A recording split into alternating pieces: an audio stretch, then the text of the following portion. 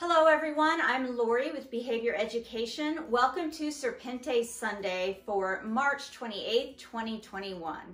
Today I'm going to talk to you a little bit about how to introduce your snake to an exercise area for the first time. Now, if your snake is good about handling and already comfortable and relaxed with handling, and if you're doing choice-based handling and your snake is already coming out of their enclosure on their own, then it makes it a lot easier to introduce them to an exercise area because you can just pick the snake up and carry them to the exercise area and place them in it. Or if your snake comes out on their own and climbs onto a station, like Ronon here, you can just move the whole station to the exercise space or pick up the station if the snake is on a box and move them into the exercise tent. Or Spike, who came out of his enclosure earlier today on his own and was moving around a room already, he was easy to just pick up and move into this exercise tent where he's been all day and is currently partially in this orange bucket. So those snakes are easy to move into and introduce to exercise spaces for the first time. And this is Spike's first time in this exercise space, and he's been roaming around it for several hours. But what do you do if you have a snake that you want to introduce to an exercise area for the first time and they're not comfortable and relaxed with handling and they're not already coming out of their enclosure on their own? One of the things that I do with snakes like that is I make sure that every one of their hides has a bottom in it. And that may mean that I make a hide with the bottom out of some kind of a plastic container that I just cut a hole in and put that in their habitat as a hide.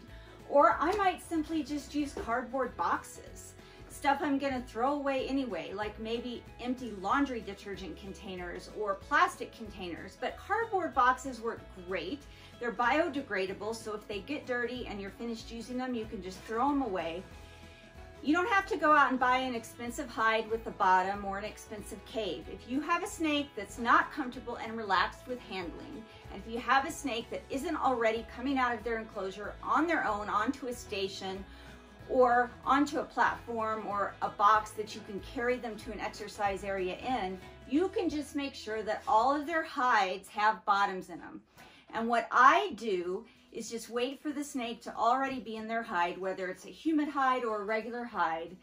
And I get the exercise tent or the exercise box or the exercise enclosure or wherever I'm going to move them to safely exercise, all set up. I wait until the snake is in the box, and then I just pick the whole thing up and I move it into the exercise space. And that's exactly what I did in this case with our corn snake, Beskar, who is using this exercise tent for the very first time. I wanted to introduce our female corn snake, Beskar, to an exercise area. She's always been quite shy and she's never been out of her habitat for exercise. She's doing target training and she does foraging exercises within her habitat. However, she's never come out of her habitat voluntarily and she's not very amenable to handling. I noticed that she was inside one of her humid hides and that she was alert and awake. So I got the exercise tent all set up for her and I moved her along with her humid hide into the exercise space. I actually didn't even know if she would come out of her humid hide or not, and I was very surprised when she came out of her humid hide within just a few seconds of being in the exercise space, and she started to explore around. I was also really surprised that she wasn't behaving in a nervous manner. She seemed relatively comfortable and relaxed for having just been moved out of her primary habitat into a strange location. I was shocked she came out of her humid hide pretty quickly, and then I was really surprised at how comfortable and relaxed she seems moving around the exercise tent and exploring. I was also surprised by the fact that she came right by the open door where I was filming, and she didn't seem bothered by my presence at all.